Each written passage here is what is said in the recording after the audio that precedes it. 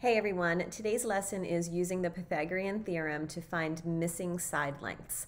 So you're definitely going to need to grab a calculator today and a pencil. And this is the page that we're going to be working on. So if you have your lesson worksheet, take that out now and follow along. And if not, you can still follow along to see some really great examples and learn how to use the Pythagorean theorem. Okay, so the problem is, use the Pythagorean theorem to find the missing side lengths of triangle ABC. Now, first of all, before we start, the Pythagorean theorem is a squared plus b squared equals c squared. So let's underline or highlight this formula because we're going to be using this formula a lot in this topic. We use the Pythagorean theorem to find side lengths, missing side lengths of right triangles. Sometimes we find a missing leg, I'll explain that in a second, and then sometimes we find the missing hypotenuse. Now, this theorem, the Pythagorean theorem, only works with right triangles. So I think that's important to underline that as well, because if you don't have a right triangle, if you don't see this little right angle symbol in the corner here, that means that the Pythagorean theorem is not going to work. As we know, a triangle has three sides. We've got two legs and we have a hypotenuse. So the hypotenuse is always the easiest side to identify because it's the longest side and it's opposite or across from the right angle. So here's my right angle. And if I were to look at the side that's across from it, this is the hypotenuse where this little question mark is here. So I'm going to label this side as the hypotenuse. These other two sides that form the right angle are called the legs. So this is a leg, and this is a leg. Now, anytime we're finding a missing side and using the Pythagorean theorem, the first thing is always to write this equation. A squared plus b squared equals c squared. Always, always, always start with that. And then we're going to fill in the values that we have. It says replace the variables with the two side lengths that you know. Well, we've got two legs here. The legs are always going to go in the A and the B place. I've got a 5 and I've got a 12. It doesn't matter what order I put them in. I can put the 5 first and then the 12, or I can go the other way and do the 12 first and then the 5. But what I can't do is put the 12 or the 5 in the place of C, because C is always the hypotenuse. I'm going to make a little note of that, right? And that makes sense because it's the longest side. If you're adding two things together, you're always going to get a bigger answer than those two when you're using positive numbers, which we always will be when we're talking about right triangles. So I'm going to bring down the c squared here. So I've got 5 squared plus 12 squared equals c squared. And now it's time to do a little math. 5 squared is 25. 12 squared is 144. And that's going to equal c squared. We're going to take the 25 and the 144 and add those together. It's going to give me 169 equals c squared. And then the last step is going to be to undo c to the second power. Well, the inverse of putting a number to the second power is finding the square root. I've got a little note of that down here, right? The opposite or inverse of squaring a number is finding its square root. So I want to make sure I do that on both sides of my equation. The square root of c squared is just c.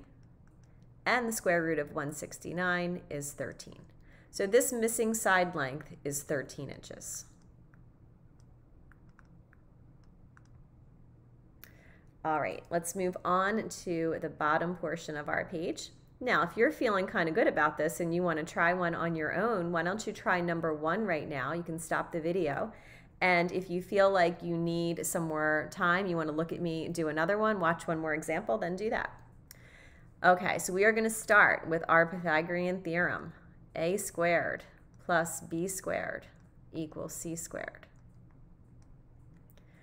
I'm going to look at my triangle and see what I have going on here, right? I'm asking myself, do I have two legs or do I have a leg and a hypotenuse?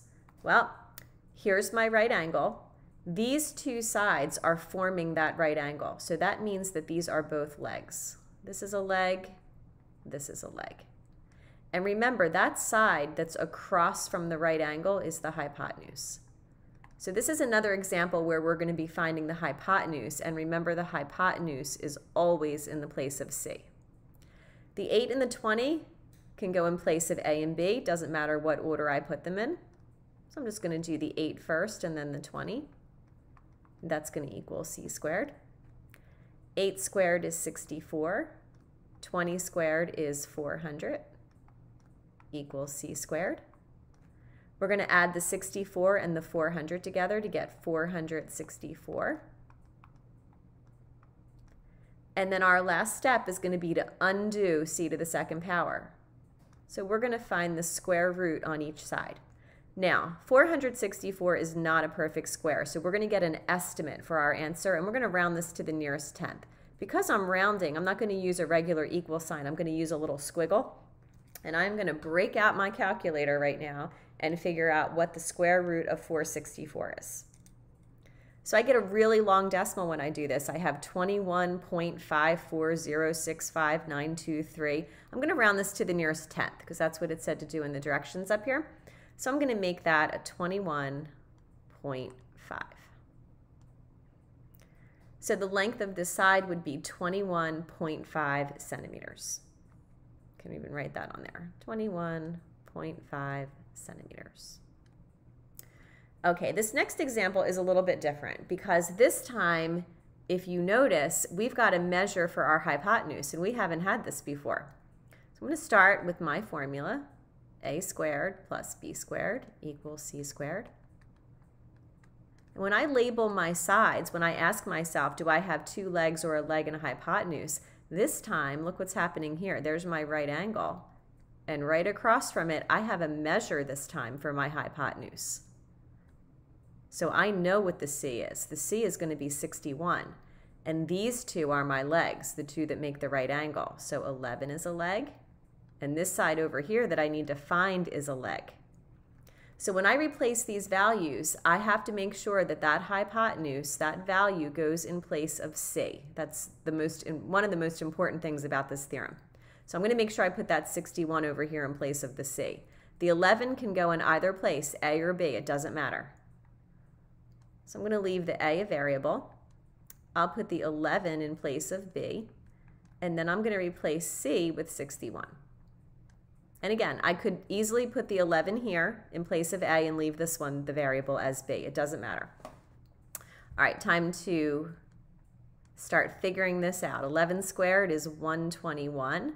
Now, 61 squared, I don't know about you, but I have no idea what 61 squared is. So I'm going to break out my calculator, and it is 3,721. All right, now this problem, when I solve, it's a little different, right? Because I've got something over here on the same side of the equal sign as my variable. So I'm going to have to cancel this 121 first. So let's subtract 121 from each side. And when I do that, I'm going to get a squared equals 3,721 minus 121 is 3,600, right? 3,600. Now, when I do my square root on each side, this is actually a perfect square. I know it's a big number, but it is a perfect square because 6 times 6 is 36. So that means 60 times 60 would be 3,600. So this missing leg up here is 60 meters.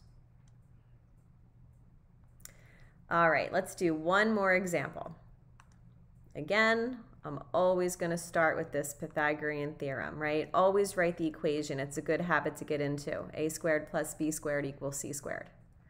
And let's take a look at what we have here. We have to ask ourselves, do we have two legs or do we have a leg and a hypotenuse?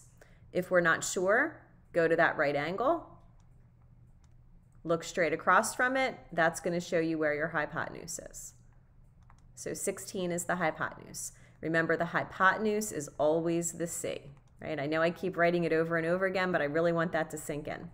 These other two sides that make the right angle are our legs. So this is a leg that we need to find, and this 13 is the other leg. When I replace these values, I definitely want to make sure I put that 16 here in place of c. And then I can put this 13 in the a spot or the b, right? It doesn't matter. So since I put it in place of b over here, in our second problem, I'll put it in place of a this time, just to show you how it really doesn't matter. Just want to make sure that we're putting it in place of one of those legs. So 13 to the second power is 169 plus b squared. And then 16 to the second power is 256. And if you're not sure about that, of course, break out a calculator. Now again, since we're finding a leg, I'm going to have to subtract this 169 because before I can find the square root, I have to make sure that b squared is all by itself. So I'm going to subtract 169 from each side. And you might want to break out your calculator for that. But 256 minus 169 is 87. And then we're going to do the square root on each side. Now, 87 is not a perfect square, so I'm not going to use an equal sign, right? I'm going to be rounding this. I'm going to use a little squiggle. So we'll do the square root, and of course I'm using my calculator because I don't know what this is. And the decimal turns out to be 9.32737, blah, blah, blah. So I'm going to round that to approximately 9.3. So that means this missing leg up here is about 9.3 feet. All right, hopefully this was helpful with using the Pythagorean theorem. If you have any questions, be sure to ask me in class tomorrow or ask your teacher. We're always happy to help. And I will see you soon.